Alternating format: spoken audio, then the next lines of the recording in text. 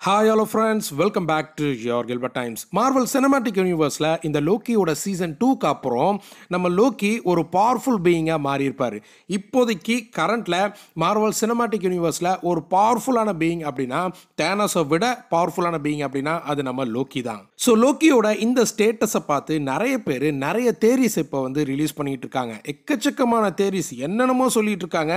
அதில் ஒரு சில லாஜிக்கான தேரிஸும் இருக்கு. லோக்கி தான் அடுத்த கேங் த கான்கரர், லோக்கி தான் இன்ஃபினிட்டி ஸ்டோன்ஸை கிரியேட் பண்ணாரு, லோக்கி தான் ஒன் அபோவ் ஆல் அப்படிங்கிற மாதிரிலாம் நிறைய தேரிஸ் இப்போ சுற்றிக்கிட்டு இருக்கு. ஒரு சிலது லாஜிக்கே இல்லை அப்படின்னாலும் ஒரு சிலது லாஜிக்காக தான் இருக்கு. அந்த வகையில் இப்போ புதுசாக இன்னொரு தேரி வந்து செம்ம வைரலாக சுற்றிக்கிட்டு இருக்கு. இது கேட்கும் பொழுது கொஞ்சம் காமெடியாக தான் இருக்கும். ஆனால் இன்டெப்த்தாக ஏன் இந்த தேரி உருவாக்கப்பட்டிருக்கு அப்படிங்கிறத கொஞ்சம் ரிசர்ச் பண்ணி பார்த்தீங்க அப்படின்னா செம்ம லாஜிக்காக இருக்கும். அப்பேற்பட்ட தேரி என்ன ப்ரோ அப்படின்னு கேட்டிங்கன்னா, லோக்கி தான் அடுத்து எம்சியூவோட காட் எம்பரர் டூம் அப்படின்னு சொல்கிறாங்க. என்னமோ பேசுறீங்க, எனக்கு ஒரே குழப்பமா இருக்கியா?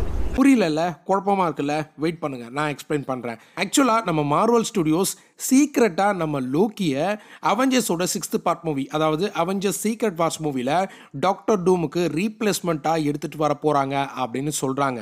லாஜிக் படி பார்த்தா அவெஞ்சர்ஸோட சீக்ரெட் வார்ஸ் மூவில ஒன் ஆஃப் த மெயின் வில்லனா, ஒரு சூப்பர் வில்லனா நம்ம டாக்டர் டூம் தான் வரணும். அவர் வந்தாதான் சீக்ரெட் வார்ஸ்க்கான அந்த ஈவெண்ட்டுக்கு ஒரு மரியாதையே இருக்கும். ஸோ மோஸ்ட்லி நம்ம லோக்கி தான் இப்போ கரண்ட்ல லோக்கி பவர்ஃபுல் வெர்ஷனா இருக்கார்ல, அந்த லோக்கி தான் டாக்டர் டூமுக்கு பதிலாக வரப்போறாரு, அவெஞ்சர்ஸோட சீக்ரெட் வார்ஸ் மெயின் வில்லனா வரப்போறாரு அப்படிங்கிற மாதிரி இந்த தேரியில சொல்றாங்க. நல்லா புரிஞ்சுக்கோங்க, லோக்கி டாக்டர் டூமுக்கு பதிலாக வரப்போறாரு, ரீப்ளேஸ்மெண்ட்டா வரப்போறாரு அப்படின்னு தான் சொல்லியிருக்காங்க. லோக்கி அப்படியே டாக்டர் டூமா மாற போறாரு அப்படின்னு சொல்லல. இப்போ நிறைய பேருக்கு நிறைய கேள்விகள் வரும். அதுல முக்கியமான கேள்விகள் அப்படின்னு பார்த்தீங்கன்னா, ஏன் லோக்கி டாக்டர் டூமா மாறணும், எதுக்காக லோக்கி மாறணும், லோக்கி அந்த அளவுக்கு பவர்ஃபுல்லா, டாக்டர் டூமை விட பவர்ஃபுல்லா அப்படின்லாம் நிறைய கேள்விகள் வரும். இந்த எல்லா கேள்விகளுக்கும் பதிலை இந்த வீடியோவில் நம்ம பார்க்கலாம். சரி, ஏன் லோக்கி டாக்டர் டூமுக்கு பதிலாக வரணும், லோக்கியாவே வரலாமே அப்படின்னு உங்களை நிறைய பேர் கேட்பீங்க. லோக்கியை எடுத்துட்டு வந்தா அந்த அளவுக்கு பயங்கரமா இருக்காது.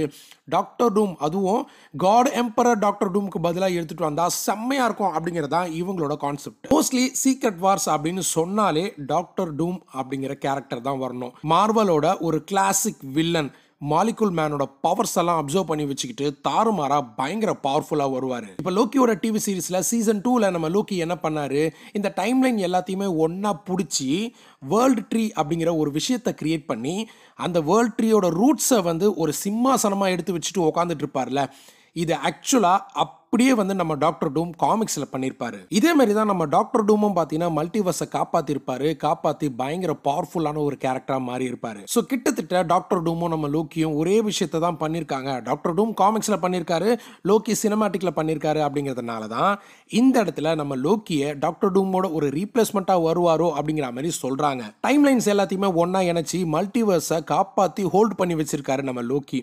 அந்த லோக்கியோட டார்க்கர் சைடை நமக்கு காட்ட போறாங்க அப்படிங்கிற மாதிரி தான் இந்த தேரியில சொல்றாங்க. அவெஞ்சர்ஸோட ஃபர்ஸ்ட் பார்ட் மூவிலேயே நம்ம லோக்கி தான் மெயின் வில்லன், அப்படி ஆரம்பிச்சு கடைசியிலையும் லோக்கி தான் மெயின் வில்லன் அப்படிங்கிற மாதிரி காட்டுறதுக்கு பிளான் பண்றாங்களோ என்னமோ. சரி, செகண்ட் ரீசன் சொல்றேன், ஏன் லோக்கி டாக்டர் டூமா மாறணும், அதாவது லோக்கி ஏன் டாக்டர் டூமோட இடத்த பிடிக்கணும் அப்படிங்கிறதுக்கான செகண்ட் ரீசனை சொல்றேன். டாக்டர் டூமை இப்போ வரைக்கும் எம்சியூல ப்ராப்பரா இன்ட்ரோ பண்ணல. இப்போ வரைக்கும் நம்ம டாக்டர் டூமை எம்சியூக்குள்ள பார்க்கல. மேபி ஒரு ஆல்டர்னேட்டிவ் டைம் லைன் இல்ல ஆல்டர்னேட்டிவ் ரியாலிட்டி, ஒரு பேரலல் யூனிவர்ஸ்ல டாக்டர் டூம் இருக்காரு அப்படிங்கிற மாதிரி காட்டுறதுக்கான வாய்ப்புகள் நிறையவே இருக்கு. அப்படிதான் காமிக்கணும், வேற வழி இல்லை. இப்போ எக்ஸாக்டா சொல்லணும் அப்படின்னா 2025 தான் நம்ம ஃபேண்டாஸ்டிக் 4ஓட ரீபூட் மூவி வரப்போகுது. அந்த மூவில கண்டிப்பா டாக்டர் டூமை எடுத்துட்டு வருவாங்க. அந்த மூவில நம்ம டாக்டர் டூமை டெபியூட் பண்ணாங்க அப்படின்னா அடுத்து 2 வருஷத்துல அவெஞ்சர்ஸோட சீக்ரெட் வார்ஸ் மூவி வரும். ஸோ 2 வருஷத்துல நம்ம டாக்டர் டூம் பார்த்தீங்கன்னா பேஸ் வெர்ஷன்லேருந்து காட் எம்பரர் டூம் அப்படிங்கிற வெர்ஷனில் மாற போறாரு அப்படின்னு சொன்னா கண்டிப்பாக லாஜிக்கே இருக்காது. கண்டிப்பாக எல்லாருமே கழுவி ஊற்றுவாங்க. இப்போ நம்ம லோக்கி எடுத்துக்கோங்க, கிட்டத்தட்ட 14 வருஷமா எம்சியூக்குள்ள இருக்காரு. அவெஞ்சர்ஸோட ஃபர்ஸ்ட் பார்ட் மூவி வில்லனே இவர் தான். அப்போ ஆரம்பிச்சு இப்போ வரைக்கும் லோக்கியை வந்து வேற லெவலில் அவரோட கரியரை வந்து பில்ட் பண்ணி கேரக்டர் டெவலப் பண்ணி இப்போ காட் ஆஃப் ஸ்டோரிஸ் அப்படிங்கிற மாதிரி ஒரு பவர்ஃபுல் வெர்ஷனில் கூப்பிட்டு வந்து உட்கார வச்சிருக்காங்க.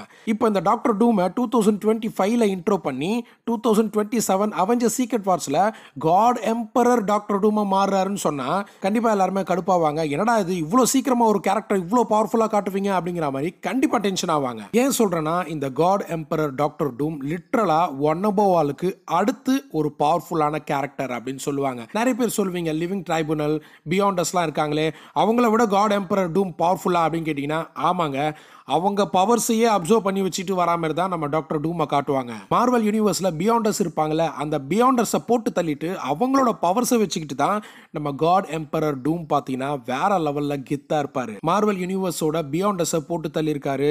நம்ம தேனோஸை ஜஸ்ட் லைக் தட் அப்படிங்கிற மாதிரி ஒரு சின்ன பையனை அடிச்சு கொள்ற மாதிரி கொண்டு இருப்பாரு. அண்ட் நம்ம பிளாக் பேந்தர் பார்த்தீங்கன்னா இன்ஃபினிட்டி ஸ்டோன்ஸை போட்டுட்டு வருவார், அதாவது அந்த காண்ட்லெட்டை கையில் மாட்டிட்டு வருவாரு.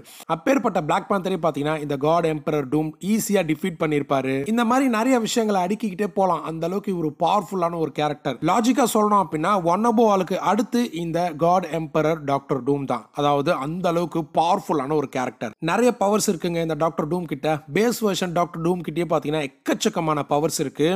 இந்த காட் எம்பரர் டாக்டர் டூம் நினைச்சா அவரால் ரியாலிட்டி வார்பிங் பண்ண முடியும், டைம் அண்ட் ஸ்பேஸை ஆல்ட்ரேட் பண்ண முடியும். அண்ட் இந்த டாக்டர் டூம் வெர்ஷன் பார்த்தீங்கன்னா ஒரு நை ஆம்னிபோட்டன்ஸ் அப்படின்னு சொல்லியிருக்காங்க.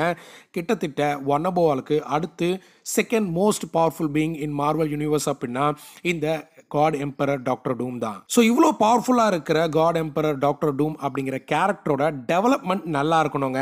ஸ்ட்ராங் அண்ட் கிளியராக இருந்தால் மட்டும்தான் அவெஞ்சர்ஸ் சீக்ரெட் வார்ஸ் மூவியில் இவரை ஒரு பெரிய வில்லனாக நம்ம பார்ப்போம். முந்தா நேற்று தாண்டா வந்தான், இன்னைக்கு அவனை தான் வந்து இருக்கிறதுல மோஸ்ட் பவர்ஃபுல் கேரக்டரை காமிக்கிறாங்க அப்படின்னா நம்ம பசங்க அந்த கேரக்டர் பெருசாக பயங்கர பவர்ஃபுல்லாலாம் பார்க்க மாட்டாங்க. ஆனால் 14 வருஷமாக ஒருத்தன் எம்சியூவில் இருக்கான், அவன் செத்து போச்சுக்கிட்டு இருக்கான், அவன் தான் இப்போ மல்டிவர்ஸ்ல ஒரு மிகப்பெரிய வில்லன் அப்படின்னா கண்டிப்பா அது தாறுமாறா பத்திக்கிட்டு எரியும். இப்போ எம்சியூல அந்த அளவுக்கு ஸ்ட்ராங் அண்ட் கிளியரா ஒரு கேரக்டர் இருக்கா அப்படின்னு கேட்டிங்கன்னா அது நம்ம லோக்கி தான். யோசிச்சு பாருங்க, ஒரு சில கேரக்டர் வந்துச்சு போயிருச்சு, இப்போ வரைக்கும் அந்த கேரக்டர் பெருசாக நம்ம மனசில் உட்காரல. ஆனால் ஆரம்பத்திலிருந்து இப்போ வரைக்கும் நிற்கிற ஒரே கேரக்டர் அப்படின்னா லோக்கி தான். மேபி அது ஒரு ஆல்டர்னேட்டிவ் வேர்ஷனாக இருக்கலாம், வேரியண்ட்டாக இருக்கலாம். ஆனால் லோக்கி அப்படிங்கிற ஒரு கேரக்டர் தான் எம்சியூவில் இப்போதைக்கு ஸ்ட்ராங்காக இருக்குது. எம்சியூவை இப்போதைக்கு காப்பாற்றி இருக்கிறதே நம்ம லோக்கி தான். லோக்கியோட டிவி சீரிஸ் தான் காப்பாற்றிருக்கு அப்படிங்கிற மாதிரிலாம் நிறைய பேர் சொல்கிறாங்கன்னா லோக்கி தான் இப்போதைக்கு எம்சியூவில் இருக்கிற strong and clear developed character அப்படின்னு சொல்லணும். இதனால தான் நம்ம லோக்கி நம்ம காட் எம்பரர் டூமோட இடத்த பிடிக்க போறாரு, அவருடைய ஒரு கவுண்டர் பார்ட்டா வரப்போறாரு அப்படிங்கிற மாதிரி சொல்லிட்டு இருக்காங்க. திரும்ப சொல்றேன், யாருமே குழப்பிக்காதீங்க, நம்ம லோக்கி டாக்டர் டூமோட இடத்த பிடிக்க போறாரு அப்படின்னு தான் சொல்றாங்க. அதாவது சீக்ரெட் வார்ஸ்ல டாக்டர் டூம் என்ன பண்ணுவாரோ அந்த வேலைகளை நம்ம லோக்கி பண்ணுவாரு அப்படின்னு தான் சொல்றாங்களே தவிர லோக்கி அப்படியே டாக்டர் டூமோட ட்ரெஸ்ஸை போட்டுட்டு வந்து நான் தான் டாக்டர் டூம் அப்படின்னு சொல்லுவாருன்னு யாரும் எதிர்பார்க்காதீங்க. அவருக்கு ரீப்ளேஸ்மெண்ட்டாக தான் நம்ம லோக்கியை எடுத்துட்டு வர போறாங்க. என்ன கேட்டா இது ஒரு சூப்பரான ஐடியா அப்படின்னு தான் நான் சொல்லுவேன். புதுசாக ஒரு கேரக்டர் எடுத்துட்டு வந்து 2 வருஷத்தில் அவனை பயங்கரமாக காட்டுறதை விட 14 வருஷமா எம்சியூவில் வேற லெவலில் ஸ்ட்ராங்காக நிற்கிற நம்ம லோக்கியை அந்த இடத்துல ஒரு பெரிய வில்லனாக காமிச்சா கண்டிப்பாக அவெஞ்சர்ஸ்க்கு பயங்கர டஃப்பாக இருக்கும். இந்த கேரக்டரை நம்மளால் டிஃபீட் பண்ணவே முடியலையே அப்படின்னு எல்லா அவெஞ்சர்ஸும் கதறுவாங்க. புதுசாக ஒரு வில்லனுக்காக பழைய அவெஞ்சர்ஸை கூட்டிகிட்டு வந்தாலும் அது லாஜிக்கலாக இருக்காது. அதே நம்ம லோக்கி சீக்ரெட் வார்ஸோட ஒரு மெயின் வில்லனாக இருந்தார்னா அந்த இடத்துல நம்ம Iron Man, captain America, black widow எல்லாரையுமே கூட்டிகிட்டு வருவாங்க. கிட்டத்தட்ட அவெஞ்சர்ஸோட சீக்ரெட் வார்ஸ் மூவிக்கு ஒரு பர்ஃபெக்டான வில்லன் அப்படின்னா அது நம்ம லோக்கி மட்டும்தான். இந்த தேரியை விடுங்க, இந்த தேரி இல்லாமலே ஒரு சில சிமிலரான விஷயங்கள் நம்ம லோக்கிக்கும் டாக்டர் டூமுக்கும் இருக்கு. யோசிச்சு பாருங்க, எம்சியூல லோக்கியோட சீசன் 2ல கடைசியில் நம்ம லோக்கி என்ன பண்ணாரு அப்படின்னு பார்த்தீங்கன்னா இந்த டைம் லைன்ஸ் எல்லாத்தையுமே ஒன்னா பிடிச்சி மல்டிவர்சல் ட்ரீயை வந்து அவர் உருவாக்கி இருப்பாரு. அதாவது இந்த வேர்ல்ட் ட்ரீயை வந்து அந்த டைம் லைன்ஸ் மூலமா கிரியேட் பண்ணி அந்த ட்ரீயோட ரூட்ஸை பார்த்தீங்கன்னா ஒரு த்ரோனா யூஸ் பண்ணியிருப்பாரு. அதாவது அந்த வேர்ல்ட் ட்ரீயோட அந்த ரூட்ஸை வந்து இவர் ஒரு சிம்மாசனமாக நம்ம லோக்கி யூஸ் பண்ணி உட்காந்துக்கிட்டு இருப்பாரு. இதே தான் 2015 வந்த சீக்ரெட் வார்ஸ் காமிக்ஸ்லையும் நடக்கும். நம்ம டாக்டர் டூமும் பார்த்தீங்கன்னா இந்த வேர்ல்ட் ட்ரீயோட ரூட்ஸை தான் வந்து ஒரு சிம்மாசனமாக எடுத்து வச்சுட்டு உட்காந்துட்டு இருப்பாரு. ஸோ கிட்டத்தட்ட நம்ம லோக்கி என்ன பண்ணுறாரோ அதையே தான் டாக்டர் டூம் 2015 காமிக்ஸில் பண்ணியிருக்காரு. லோக்கிக்கும் டாக்டர் டூமுக்கும் காமனான ஒரு விஷயம் இருக்குது. 2 பேருமே மல்டிவர்ஸ் லெவலில் பவர்ஃபுல்லான பீயிங்ஸ். 2 பேராலையும் மல்டிவர்ஸை ஆட்டி படைக்க முடியும். முடியும். இதனால தான் அவெஞ்சர்ஸோட சீக்ரெட் வார்ஸ் மூவில, அதாவது MCUல வரப்போற Avengers secret Wars live action மூவில நம்ம லோக்கி டாக்டர் டூமோட ஒரு கவுண்டர் பார்ட்டா வரப்போறாரு அப்படிங்கிற மாதிரி சொல்றாங்க. 80% இது நடக்கிறதுக்கான வாய்ப்புகள் இருக்கு. ஏன்னா அதுக்கேற்ற மாதிரி லாஜிக்கான விஷயங்கள் நிறையவே நடந்திருக்கு. லோக்கிக்கு இது கண்டிப்பா தாறுமாறா இருக்குங்க.